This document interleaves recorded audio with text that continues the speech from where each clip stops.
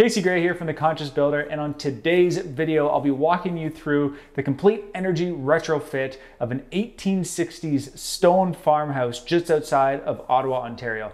I'll bring you through from planning to completion, but most importantly I'm going to show you how we made this house more healthy, comfortable, and efficient.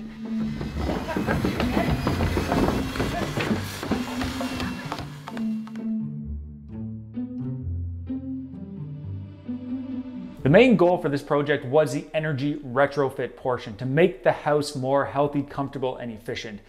In doing this though, it did allow us to upgrade the interior finishes because we had to do it from the inside to maintain the look of the stone building from the exterior. Before we start demolition on any project, we have to get what's called a DSS, which stands for a Designated Substance Survey. What this survey, this report does is it tells us if there's any hazardous materials present in the building. In this case, we had asbestos in the drywall compound of the existing building, so the original building, which we had to have removed. Later on, actually, when we started to do some more investigation work, we found out that there's vermiculite in the wall, so we were like, uh-oh, maybe we have some more. However, luckily we had it tested and there was no more asbestos in that, so it was really just that one location.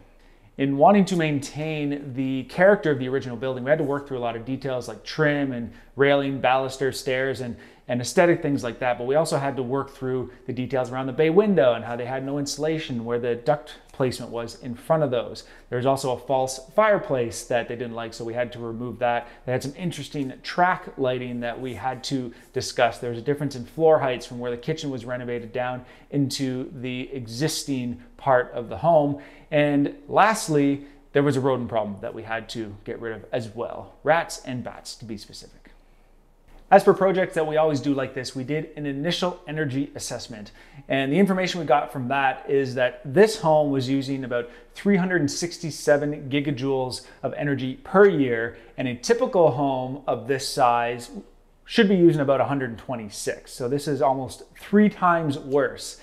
And the air changes per hour on the blower test was coming in at 11.7, which is extremely high because when we do passive homes, we're aiming for like 0.6. So if you were to put all that leakage and put it into one spot, you'd have a hole in the side of your house, 4 square feet. In total, there was about 3 weeks of demolition. We also do some of the demolition, but we stick to the structural work because we'll do all the framing, so we'll do that at the same time. But the demolition crew had about 3 weeks, and it was broken into 2 parts. So the floor sagged about 7.5 inches from high point to low point, which forced us to remove the stairs in order to make the main floor nice and level.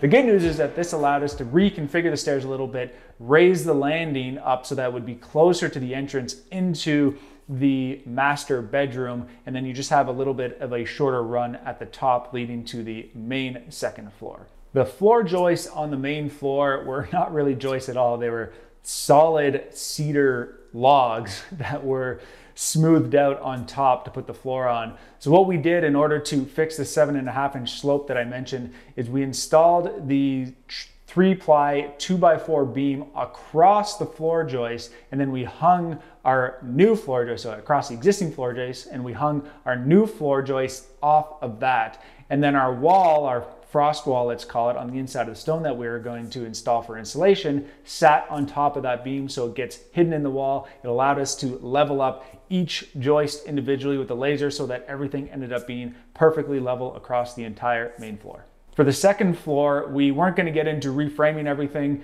but we did what we could in order to make it better. So the existing beams that were there were left, but they were really chopped apart. We couldn't take them out without getting into a massive beam, so we just added LVLs underneath those, added some new posts, we jacked them up, we added a new beam to the basement which would sit on the existing foundation. And we did what we could to get rid of the sag, and then we leveled the second floor where the stairs came to meet it and left everything else as is and just made it work where we could. Engineers are extremely important, so the engineer worked with us to come up with the solution for the main floor, and it was actually his idea on that and how we solved that leveling, which worked out really well. I'm really happy with the solution for that. He also told us about some cracks that we exposed that we had to get repaired by the mason, and those had to be chipped out and remortared and repointed. And we also got into details about making sure that the roof was attached to the house, because it actually wasn't. It was just kind of sitting on the stone. So when we framed our frost walls, which is going to take on the insulation, we ended up attaching those to the roof and then attaching those to the stone wall as well. One of the reasons these old stone homes last so long is because of their ability to dry out, whether it's to the inside or the outside. So in the summer, the sun, the heat will be driving the moisture into the house. In the winter time, the heat loss from running the furnace or the boiler or however you're heating your old stone home drives that moisture out and dries out the wall. So that's one of the reasons they last so long. So when thinking about how we're going to improve the efficiency and the comfort and the health of this home, we have to take that into consideration. So what happens if we insulate the wall, if we make it more airtight? Where's that moisture going to go? If we were to, for example, just spray foam the entire interior walls of all the stone, that doesn't allow the stone to dry to the inside anymore. It can only dry to the outside and could cause problems down the road. Would it happen right away? Probably not, but eventually you would like to see some deterioration on the exterior, and it could be because of this, and that's a risk we were not willing to take.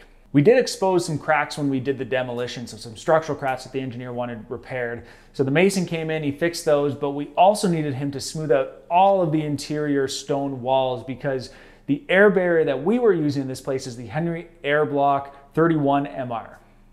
This product in particular is a rubberized membrane that stays permeable, and that's why we wanted to use it, so that we can have that vapor travel through the wall if need be. So that got all applied, and then what we did is frame a 2x4 wall with an airspace behind it in front of that. So we'll call that the frost wall, and then we did 2 layers of R14 rock wool comfort bat. The reason we chose the comfort bat is because we have to assume that moisture will get into this wall at some point. I always like to assume that moisture will get into a wall, whether it's a 160-year-old stone home or a wood frame home, whatever it may be. Just assume that water will get in somehow. What's going to happen to that wall, that insulation, if water gets in there? With rock wool, if it gets wet, it doesn't lose its R value and mold doesn't grow on it. So that's why we like to use it, especially in situations like this one. On the inside of our framing, we used the Intello Plus product. This could be used as a vapor barrier and an air barrier. On our walls, we were really just using it as a vapor barrier. On the ceiling, it was also the air barrier and the vapor barrier, in which case we had to make sure that the ceiling portion was connected to the air block on the wall, but not necessarily to the Intello on the wall, which was just our vapor barrier. Installing windows in stone homes is always fun, especially when there is a big sag in one of the corners. So like I mentioned, we had about a 7.5 inch drop from one side of the house to the other side. And this one corner that really dropped down, there was 2 windows located there. So we ordered the windows to be small enough to give us a little bit of play, knowing that the openings were not going to be perfectly square, but 2 openings in particular were really bad because of how far this one corner of the building had settled. It had stopped settling, but it had done a lot of settling over the years. Because of this, we had to cut out the window opening a little bit, but it wasn't too bad. We were still able to make the window work well. And then the mason came back again in order to patch up everything around those windows, make them look nice and pretty. And then the caulking company came by and caulked up all the windows and sealed them up nicely. The windows we went with are North Star. They're PVC windows. They are triple glazed, so they're not fancy passive house windows or anything like that, but in our experience, they are a good value. They perform well. We haven't had any service calls on them on our past projects. They show up when they say they're going to show up, and they're good to work with.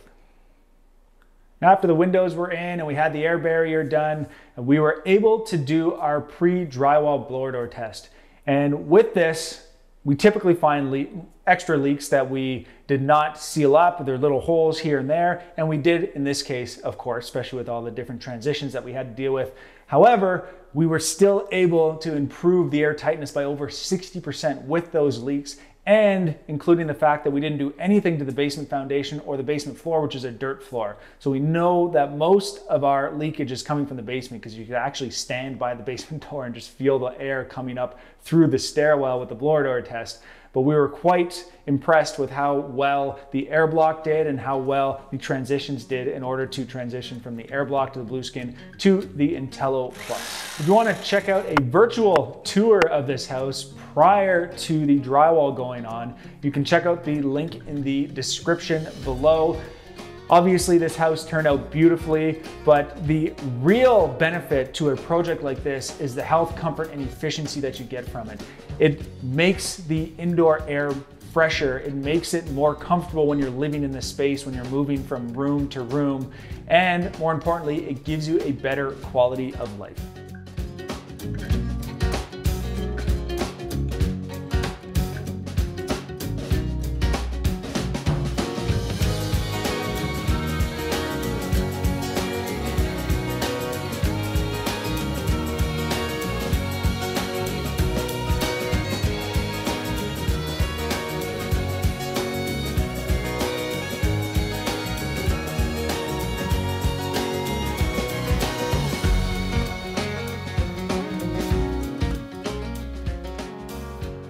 If you want to learn more about energy retrofits like this, be sure to subscribe to the channel and hit that bell button so you get notifications. If you have questions, please post them in the comments below. And if you're interested in new construction, I suggest you check out our 3-day cottage series here. And until next time, remember to live consciously.